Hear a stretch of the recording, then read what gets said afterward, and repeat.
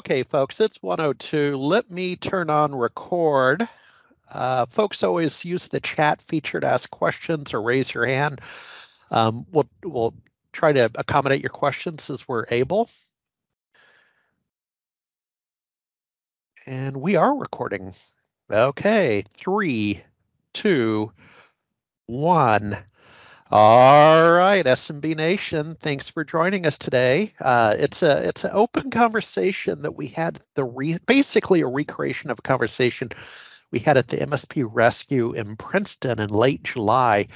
The title is You Can't Go It Alone, Finding Your Trusted Cybersecurity Community. I'm joined by Frank Gurnee and Paul Dobbins. My name is Harry Brelsford. I'm the founder of SMB Nation, doing it all day, every day. Frank, over to you. We've known each other it's embarrassing. We've known each other 2 decades. Well, I don't know about embarrassing. Of course, the gray hair and you got it on the sides there. You don't have the beard like Paul and I do, but known each other a long time, but back in the SMB Nation days, all the fun stuff we used to do back then with SBS server and all these kind of things. But go way back. My name is Frank Gurnee. I am the channel director of SecurityStudio. We are a risk management platform, and just been in the industry a long time. So from having been with an MSP and helping to kind of create and grow managed services over time, web marketing, came out of telecommunications, so the whole 9 yards. But that's a little bit of my background. And Paul, how about yourself? Yes, thanks, Paul Dobbins. I'm the newbie to the group here. I've met these gentlemen in the last year or so. I'm with Astra Cybersecurity. I'm the Chief Growth Officer, and I'm based out of Florida, but Astra is based in Minnesota, so that makes for some interesting travel in the winter. So we're kind of from all over the country, Texas, California, and Florida represented here. But my background is really primarily in sales and marketing. I've been in technology for pretty much my entire career. So I've worked with a lot of different startups, major corporations as well. Excited to join you guys once again. I was introduced via our partnership with SecurityStudio and also with MSP Rescue with Harry. So pleasure to be with you guys today. Thanks for having me. Cool. Let's jump right into it. So, folks, the idea was this. Let's just have an open conversation, 0 PowerPoints. And that's kind of my new thing. 24, don't know if I'll even create a PowerPoint slide. But we wanted to celebrate Cybersecurity Awareness Month. We have a couple days left. And next week's a dud because it's in the month. And we know we wouldn't get your attention within a month. So we wanted to pop it this week, midweek. And I'm just going to jump right into it. Frank, we'll start with you. There's 3 main questions today, folks. Raise your hand or use the chat to ask questions. And the first one is why the channel is broken and why MSPs are paying the price. Frank, go first. Yeah, so I mean, it's a big question, right? But the thing right now is, and you guys have both been at a number of events and different things, and we're seeing that cybersecurity is everywhere. And, the managed service provider today, this entire thing looks a lot like it did 15, 20 years ago, right, Harry? When we saw this change going from IT break fix companies to managed services, right? And everything was managed services at that point, and nobody knew how to do it. There was a ton of misinformation as far as how to do it, what to do. And really in our industry, what's broken right now that I see is that it's very similar in that sense that nobody really knows how to do this cybersecurity stuff. It's everywhere and everybody's throwing their solution at you, right? And it's everyone, every shiny object that you can see is there to be had. But how do you pull all this together? What do you do? How do you bring it together? And what does it mean for the MSP that is doing it? And, when I talk about miscommunication, I mean, one of the biggest things is people out there saying, you're an MSP today, you need to be an MSSP. It's just not going to happen for most MSPs. Yeah. The reality is an MSSP, and Paul, you can probably speak to this pretty well. You know, you're going to build out a SOC, you're going to build out a SIM, you're going to spend millions of bucks doing that in order to be, you know, what is truly an MSSP. So, you know, here at SecurityStudio, we recognize that there's something in between. There's a middle ground, and we call it MCSP, which is Managed Cybersecurity Service Provider, and that differentiates you from a traditional MSP. It's the next step in the evolution, and think of it as that in between an MSSP and an MSP. So I think miscommunication is one of the biggest things that we find right now in the broken industry. And Paul, maybe you can speak to that whole MSSP thing. Yeah, absolutely. Kind of along those same lines. I think the for folks who have heard me speak in the last year or two, you've probably heard the phrase, "Where there's mystery, there's margin." And that phrase was one that really stuck with me, and that was one that was used by a particular vendor in speaking to MSPs along those same lines, encouraging them to become more of an MSSP. And essentially the message was, you're basically an MSSP, and truly kind of misleading them down that road.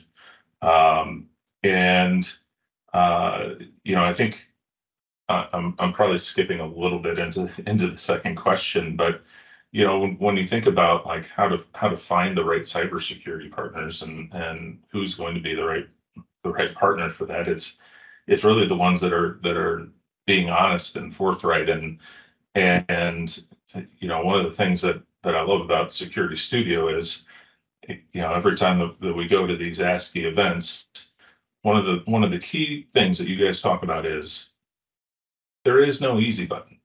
You still have to put in the work. So anytime that you, I guess I'll cover question 3 too. Anytime that you get someone that's saying, like, we have the all-in-one solution, and this is going to be all you need to secure everything, and this is going to fix all of your problems, don't walk, run away. Like, right. you want a partner that's going to be honest and forthright with you. And they're not going to promise you the world. They're going to be honest, and they're going to say, look, here's what we can offer you, but there's still going to be work involved. There is no Staples easy button here. Yeah. But what really bothered me about where there's mystery, there's margin, is that truly indicates that we shouldn't be transparent. And at the end of the day, that's just not the right direction, especially when we're talking about cybersecurity. Like, that is where we need to be the most transparent. Yeah. I'll add a couple of thoughts. One is this morning I got up and had an email from some of you may know Jeffrey Schwartz, longtime writer for Redmond Channel Partner Magazine, most recently Channel Futures. He was at a Lenovo AI tech conference in downtown Austin, Texas. And he said, hey, you know, do you want to come down for breakfast and sit in on a couple of speeches? And Frank, back to your point, the confusion, the hype, it's all that. It's all that with AI, right? Here we go again. So I sat in on 3 speeches, and then I had to dart home to host this webinar. But, you know, this isn't my first rodeo. The other thing, the question on the table is why the channel is broken and why MSPs are paying the price. I'll give you another quick take, then we'll move on. But a lot of you know Al Arper at CyberGuard 365. If you're going to IT Nation in a couple of weeks, he has a booth there. Super good guy. Had a good talk with him the other day, and I don't think he'd mind me sharing. But there's some in the fourth quarter here in 23, there's some supply chain weakness. There's softness, and he said it goes like this: that the SMB customers are seeing softness, which means it goes to the MSP, right? That, we either got to cut back or we got to do this or we got to do that. And then it goes to the vendor because the MSP is not ordering as much consumption. And so I equate it to the bird ate the spider and the cat ate the bird. And so that's, in my opinion, right here, right now, why the channel is quote unquote broken. Now that said, all this stuff will normalize over time, right? I mean, don't go sell short. But with that said, let's move on. We have the second question: tips for finding the right cybersecurity partners. Yeah, I mean, I think, research, obviously, right? I mean, doing your research, talking to people, it's always been this way in our industry, taking the advice of your peers, right? What are you guys using? What are we doing? The other thing is, to not get caught up in the hype, right? I mean, the idea of jumping into anything is not the way to do it. Right now, a ton, and it goes back to misinformation. There's a ton of misinformation around compliance and that, everything is compliance and you got to be doing compliance for your customers. Well, compliance is very specific to certain industries, certain, types of companies and that sort of thing. Now, what I would say is that, and I'm in this business, but a risk assessment is no different than a network assessment in the sense of it should be the starting place of any cyber engagement. So as long as you're doing an assessment, a risk assessment initially, you're going to find out the things that you need to be doing for your customers. And you can put those pieces in place, endpoint protection. It's just, think that's something you have to be doing for every customer. So every customer should have a risk assessment. Every customer should have endpoint protection. Doesn't matter. But do they need further compliance? Maybe not, right? So, understanding that and getting in front of it and doing your research is the biggest thing. And Paul, what are your thoughts there? Yeah, I think also when it comes to the research aspect, when asking questions about that, making sure that they're able to understand their lane. A lot of companies are trying to be everything to everyone. And I will say there's a piece of the cybersecurity industry where you've seen the charts with how many cybersecurity companies are out there, and it fills up an 8.5 by 11, and they're like itty bitty logos, and it's completely full, right? The logo chart. Yeah, and it's very and it's a very fractured and siloed industry. But the nice part is that there are experts in various capacities within those different expertises, and knowing that and knowing who the experts are, and making sure that you're asking those questions, asking your peers, and then understanding that the right partner is really those who are collaborative in nature, who are also partnering with others, because I think I say this often. We keep spending more and more. I mean, a ton of money on cybersecurity, and we just keep getting our asses kicked. And why is that? Like, we have to start considering, like, why do we keep spending all of this time, energy, and resources, and we just keep getting our teeth kicked in? We have to start working more collaboratively as an industry.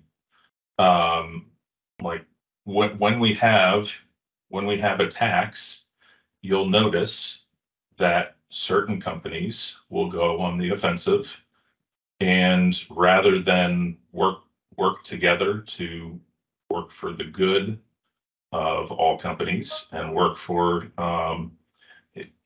to make sure that things are being addressed appropriately, you'll see companies' true colors come through. whether they are taking advantage and trying to completely obliterate companies that that happen to be a target. Anyone can be a target,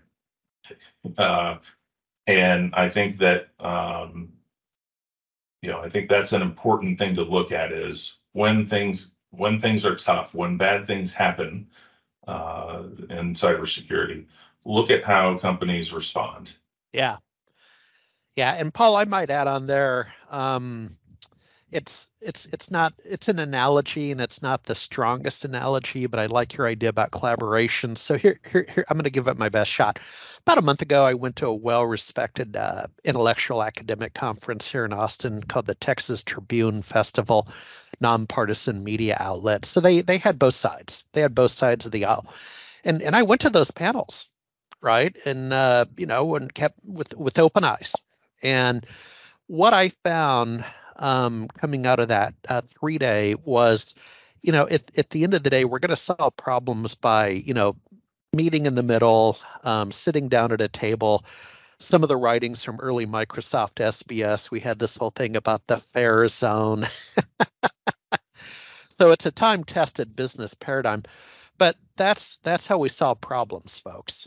You can't be too far. Again, we're not getting political, because it can be the same in business. You just can't be too far off to the side. It's going to happen in the middle, especially if you want a long-term relationship. If you came in late, please use the chat feature or raise your hand if you'd like to ask questions. I think I can unmute you. So I can always count on Ken Dwight in Houston at some point to raise his hand. And Ken, I look forward to our one-on-one conversation coming up soon. The third question and final question, again, we wanted to stay targeted: how to ask the right questions and identify red flags. Paul, we'll start with you this time. Sure. Well, I think it kind of blends into finding the right cybersecurity partners as well. And it's really, finding out what they truly stand for. I think references are outstanding, but also, I have a couple examples of, finding out what these partners are truly about. But from a red flag perspective, that's the favorite part of this question. I kind of mentioned it earlier. Guarantees, 100% security, all-in-one solutions. I mentioned earlier, watch what companies do and say after significant events in cybersecurity. I can't tell you how many people I talked to afterwards that said, you know what, if we were there, we would have stopped that. You know what? Okay, let's be honest. Right. Okay, let me. And then after asking a couple of questions, we were able to talk through that, and they were able to understand. Not really. So, but in reality, I want to give a couple examples, and I want to give a little bit of praise to a couple of our partners. One, I already talked about SecurityStudio, putting in the work, but really because they're education based. Finding out if they have the same values as you do, asking those questions, making sure that they have the same values as you do. I think that's the most important thing. That's how we base our partnerships. FR Secure is a sister company of SecurityStudio. They talk about mission before money. Now, anyone can say that, but when the founder and CEO of the company tells their entire team, and I'm pretty sure this actually happened, if you sell something they don't need, I will run you over with my truck. Then and I've heard that from I didn't hear it firsthand, but I've heard it from enough people that I'm pretty sure. Well, not the run over part. And then we have another partner that we started working with, Hook Security. And they have a little bit different approach from security education. They go from a psychological perspective, but they definitely have a holistic approach. We like how they approach the education aspect. They're a startup. We like the fact that they're all basically from education and from startups. And they definitely have the same approach as we do, and the same fundamental values. And so in a nutshell, I think asking the right questions from a value perspective is one of the most important things. And Paul, let me just interject. Folks, Hook Security, they're on my list. They have a booth at IT Nation in about 2 weeks in Orlando. And again, it's, I'll just leave IT Nation. I'll just leave it at that. Frank, over to you. Yeah. Yeah, I mean, a lot of what Paul said, right? The thing that I think truly, when you're looking at vendors and partners and partnerships, is, you know, who's coming at it from my perspective, and seeing that from the MSP, right? So who understands my business as an MSP? Who knows what's next for me and is looking out for my best interests and not just their, you know, bottom line pockets.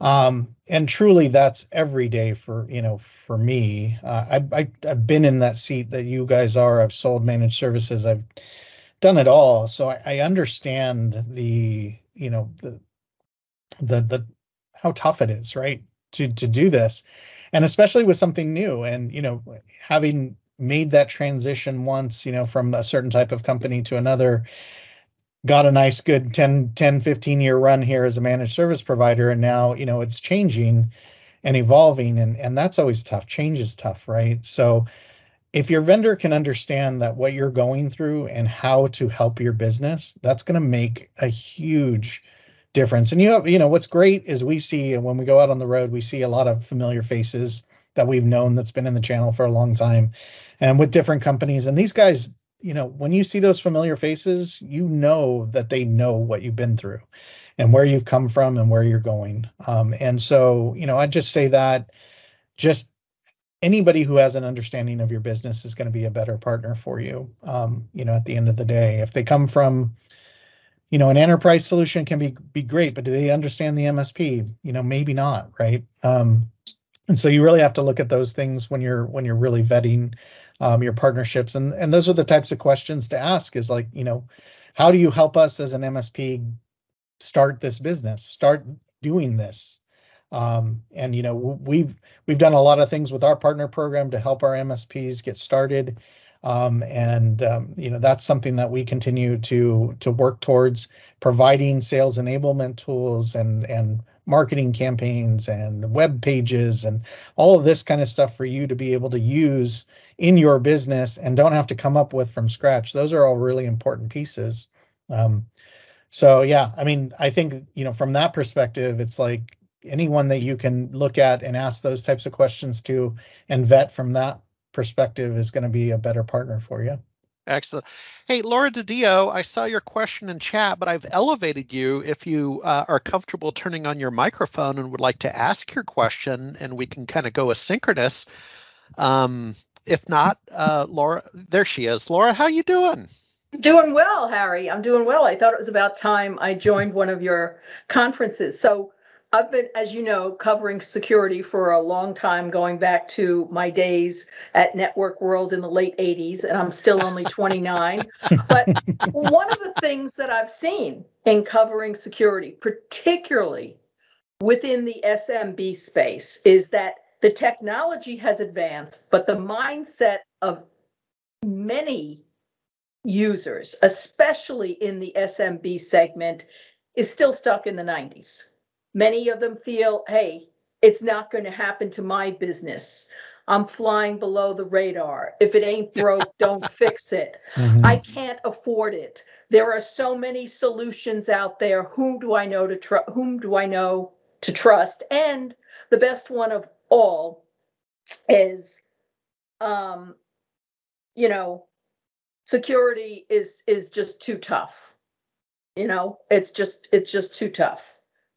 So how do you change that? Because clearly everyone needs security. And I hear time and time again from consultants and MSPs that many, not all, of the SMBs just don't get it. And, you know, adopt the ostrich approach, head in the sand. Yeah, I mean, I think I have a good, speak to that, Laura, and an amazing insight. You're 100% right. And as the managed service providers evolved, managed service providers came in and what did they say? They said, we're going to be your outsourced IT company. We're going to handle it all for you. You don't have to worry about technology anymore. We've got you covered, right? And that's been fantastic, and it did them really well, and everybody got MRR, and that was perfect. But now as cyber has changed and these breaches are happening and all this stuff, and all of these pieces of the puzzle have not been implemented into these SMB environments, there's a problem. And the problem is that the customer thinks they're doing it. They think the MSP is handling this for them. So whenever a new breach comes up in the newest news story, they go, I'm not worried because XYZ MSP has me covered, right? So the idea here is, and this is where I was going back to, it all starts with a risk assessment. Any managed service provider can now go back to their customer in a QBR, which they're supposed to be doing, which probably, was one of those things. But hey, schedule a QBR, go out and do a risk assessment for your customer, provide them a score of how they're doing from a cyber perspective. And all you have to say to that customer at this point is, we wanted to come in and do this risk assessment for you because we are concerned about breaches and things happening. This isn't something we've covered in the past. However, what's great? If you move up to our next level of our solution, we will cover those things for you. Two things happen in that. One, you either added more revenue to your business by just doing that simple task and talking to them about cybersecurity. The second thing, you informed them that this is an issue and something you don't cover. And if they say no, you also put a paper in front of them that says, I just need you to sign this saying we're not responsible if a breach occurs.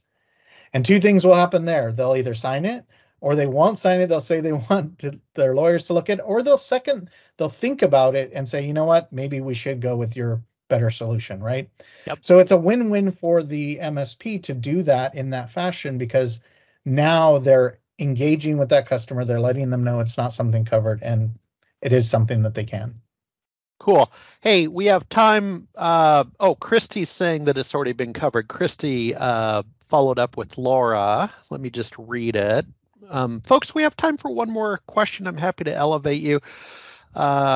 Christy said that we have someone coming in. Okay, Mike. To further Laura's question, how do you help new clients overcome the reality they have been doing zero for security, and when you amp that up, there is a cost? Gentlemen, quickly. Yeah, Paul, you want to hit it? I can hit it as well. Either way. Paul, go ahead. Yeah, no, I think. I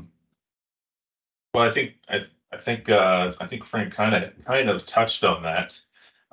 Is making sure that they have that initial visibility. So you have to level set on where they currently stand, and you have to have that initial reality check, and then it's making sure that you can get through. I think, Laura, you mentioned it a little bit. There's so much out there. We like to call it cyber jargon. Is making sure that you're able to simplify that. And I'll be honest with you, full transparency. One of the things that we struggled with is not just from an SMB standpoint, but even from an MSP standpoint with cybersecurity. Offering cybersecurity in a different way as we do, where we are essentially an outsourced cybersecurity team for MSPs, has been something that we are just gaining ground on, because MSPs have been used to offering siloed solutions for 20 years. You mentioned the 90s. It's hard to believe that was 24 years ago, right? But it's not the 90s anymore, right? Yeah. And it's time to start rethinking about how we're delivering solutions so that MSPs can stick to what they're doing outstanding, because 85% of small businesses that are out there are reconsidering their MSP right now, right, because you guys are, they are overwhelmed. I mean, there is a shortage of people out there. I like to say it's not a tools problem. It's not a technology problem. Right now, cybersecurity is a people problem, and that's honestly what we're trying to solve. And that's quite honestly been our biggest challenge, full transparency. So cool. Hey, I have time for one more question, and I think it's being typed. Let's see, Lyle. Well, I'll tell you what, in the spirit of time, Lyle, I'm going to read your question. Forgive me, it's from Secure IT Systems. If you focus on mitigating risk, you will look back to the right cyber solution. High level thoughts on that, and then I'll close with a little funny story about Laura Didio.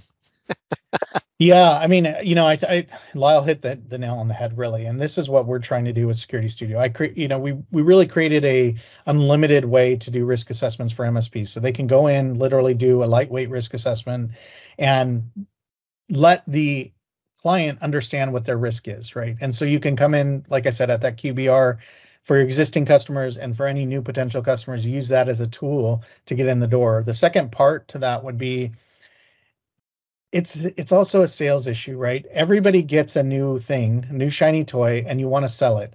Look, you're not going to sell your customer on endpoint protection or SOC or SIM or any of these things. That is not the thing to do. What you do is you do what you did in managed services. You go in and you say, look, we can help you with this thing, cybersecurity thing. You don't have to worry about the ins, the outs, the technology, what's built into it. You build out your stack the way you want.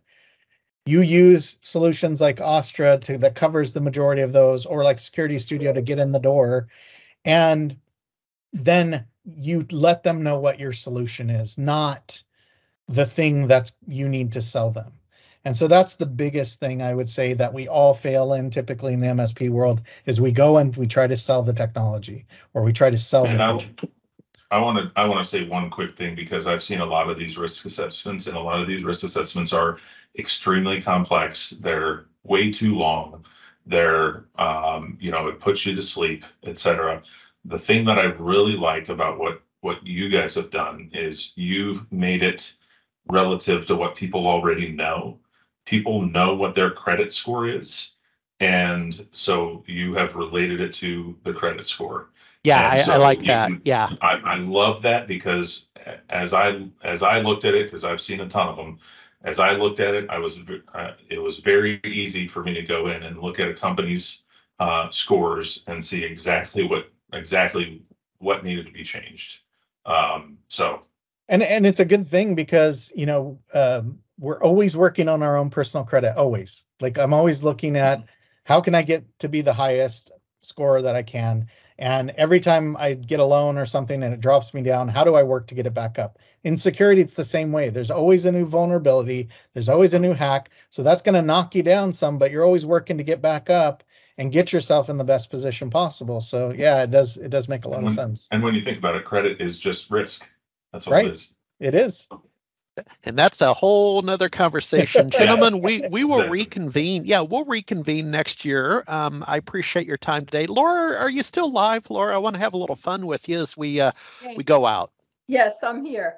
Oh, okay. So I want to have fun with you. You still doing the horses? Yes. Okay, yes. Cool.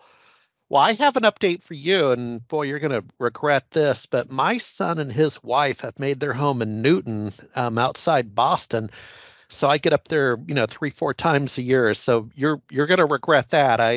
I know where to find you. 25 miles away from west of Newton. Cool.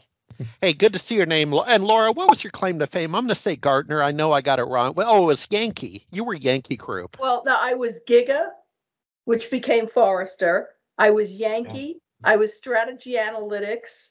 I was, 451, which got bought by, I can't even recall all the M&As. Every place I was going gets acquired, So, yeah. A lot of them. And of course, Network World, Computer World, some PC Week, Land Times. Yeah. Oh, wow. Yeah. We're really going back, Yeah. Laura, we'll have to connect. Places don't exist anymore. that sounds like quite a journey. I'll reach out to you. Yeah, please. Please do. I would like to pick this up, and I would like to maybe write an article on you guys for my webpage and a couple of others that I write for, because I also do a lot of security surveys and hear a lot of first-person accounts. And I think, Paul, what you said is exactly the right thing. When you talk about risk and how to get through to these people, and Frank, you talked about going in and with the credit scores, etc. You have to start at the first brick on the yellow brick road. And any company, I don't care what the size, that is not doing vulnerability testing at least once a year, their risk is off the chart. Cool. Hey, Absolutely. Laura, kick me an let's reconnect. Harry B at smbnation.com. Very simple. Harry B at smbnation. Kick it, and I'll connect you with Frank and Paul, and also get on your calendar for my next visit. Folks, thank you so much for your time. You know, it's we took your time, and hopefully thank you all feel for the questions. We love the interaction. Yeah, for sure. Yeah, so nice. Yeah, and can we get a shout out to where they can find us, Harry? Yeah, we'll end on that. Go ahead. Yeah, Paul, go for it. Yeah, you can reach me at paul.dobbins@ostra.net, ostra.net. Yeah, and so F Gurnee, Gurnee at SecurityStudio.com. So Frank Gurnee, and yeah, just check us out. And folks, as always, you're going to follow up email from me, and also you guys know Harry. He can always get he can get a hold of us. Everyone knows Harry. Super good to see you again, Laura. Everybody have a great day. Enjoy Halloween. I'm going to go out to a little adult Halloween party. Now, not naughty. Nice. No, Saturday night in Austin. I don't know. Do those two things go together? Saturday night, Austin, and nice? I don't know. Sounds naughty to me. Okay. Take care. Thank you very much, everybody. Goodbye. Hey, everyone. Take care, guys.